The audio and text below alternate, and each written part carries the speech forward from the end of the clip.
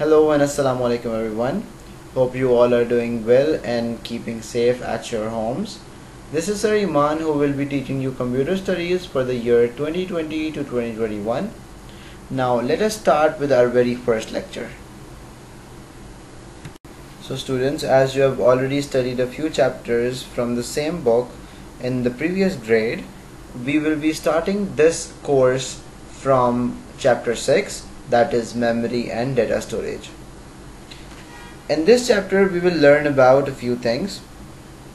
Firstly, I would like to tell you that I don't always start my lecture just by explaining the characters or the objectives of the chapter. I first try my level best to explain the name of the chapter so that the student has a better grip of that chapter. But since we are studying online, and now in order to not cause any confusion and make sure that you understand each and everything properly, we will just go with the flow and study as these slides go on. So in this chapter you will learn about file formats such as MIDI, MP3 and JPEG, file compression techniques, primary, secondary and offline storage, magnetic, optical and solid state media. So students, let us introduce ourselves to this new chapter. There are many file formats used to store data, be this text, images or sound in computer systems. So students, since the moment you started using computer systems, you must have seen some places, some formats, some file formats in which you save text, images or sounds. For text we usually use Microsoft Word. For images we sometimes use photos or paint option. For sound we use a media player, for example Windows Media Player or VLC Media Player.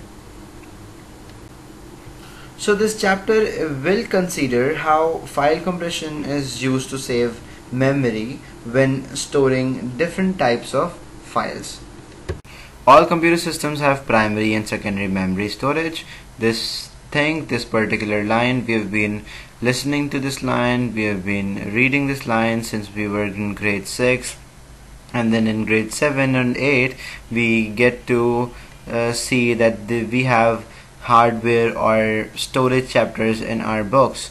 So we have read this line a lot, that there is primary and secondary memory storage in our computer system. The main technologies are magnetic, optical and solid state.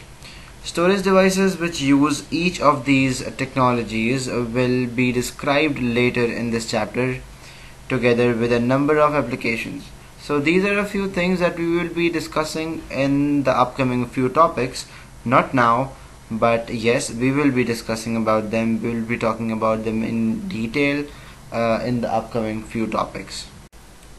File formats. A number of different file formats are used in computer systems. We will look at the following ones.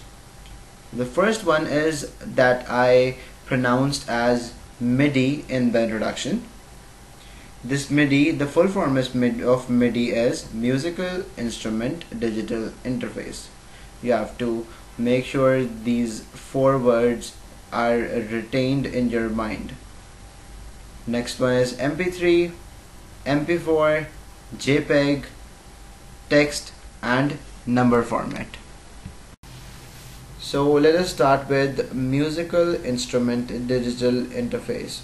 So students, let me tell you that I won't be saying this word again and again, and instead of this word, this whole name, I will be just saying MIDI, M-I-D-I, MIDI.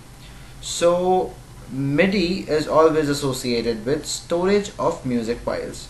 So you remember that whenever you see a file in your computer, you have to keep in mind about MIDI. That MIDI is always associated with storing your files, with whatever files you want to store in your computer. However, MIDI files are not music and do not contain any sound. They are very different to, for example, MP3 files. MIDI is essentially a communications protocol that allows electronic musical instruments to interact with each other. The MIDI protocol uses 8-bit serial transmission with one start bit and one stop bit, and is therefore asynchronous. As you can see, I have even drawn for you an 8-bit serial transmission. An asynchronous data transmission refers to data being transmitted in an agreed bit pattern. Data bits 1s and 0s are grouped together and sent with control bits. You must have studied this back in chapter number 2 about asynchronous and synchronous data transmission. A MIDI file consists of a list of commands that instruct a device. Now that device can either be an electronic organ or a sound card in a computer or in a mobile phone, how to produce a particular sound or musical note. Each MIDI command has a specific sequence of bytes. The first byte is the status byte.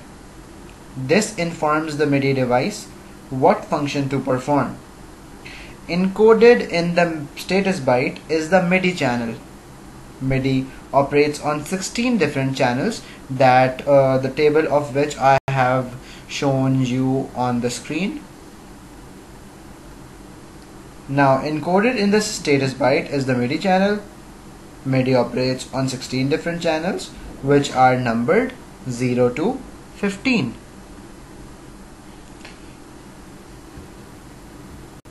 So students, there are two MIDI examples of MIDI commands. First one is note on off, second is key pressure.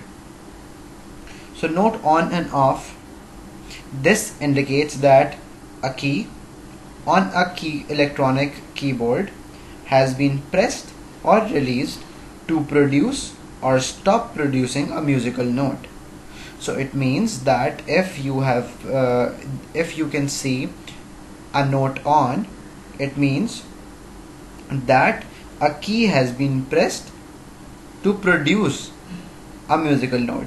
Whereas if it indicates note off, it means that a key has been released to stop producing a musical note. Key pressure. This indicates how hard the key has been pressed. This could indicate loudness of the music note or whether any vibrato has been used, and so on. Students, now there are two additional bytes are required. A pitch byte, which tells the MIDI device which note to play, and a velocity byte, which tells the device how loud to play the note. When music or sound is recorded on a computer system, these MIDI messages are saved in a file which is recognized by the extension .midi. So remember, the extension of this MIDI file is .mid. If this .mid file is played back through a musical instrument such as an electronic keyboard, the music will be played back in an identical way to the original. The whole piece of music will have been stored as a series of commands, but no actual music notes. This makes it a very versatile file structure, since the same file could be fed back through a different electronics instrument, such as an electronic guitar, with different effects to the original. However, to play back through an instrument such as a guitar would need the use of sequencer software, since the MIDI files would not be recognized in their raw form. So students, Both the electronic instruments and the computer need a MIDI interface to allow them to talk to each other. You have seen an electronic interface in the slide in which I showed you or I told you about the 16 channels of MIDI. So it was mentioned earlier that the MIDI operates on 16 channels. In fact, the computer can send data out on all 16 MIDI channels at the same time. For example, 16 MIDI devices, each set up for a different MIDI channel, could be connected to the computer. Each device could be playing a separate line in a song from the sequencer software, effectively creating an electronic orchestra. This implementation is being used more and more today in the recording studio by major orchestras and in musical scores used in films. Now students, because MIDI files don't contain any audio track, their size compared with an MP3 file is considerably smaller. For example, a 10 megabyte MP3 file only requires about 10 kilobyte file size when using the MIDI format. This makes them ideal for devices where memory is an issue, for example storing ringtones on a mobile phone. Students, thank you for listening to this lecture. Stay safe, stay home. Allah Hafiz.